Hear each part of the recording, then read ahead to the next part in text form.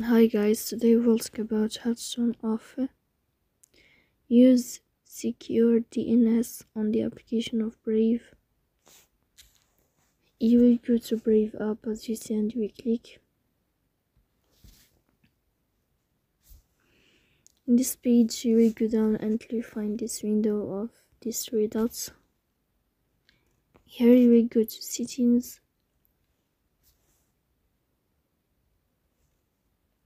After that you will enter to Brave Shields and Privacy. Here you will go to use secure DNS.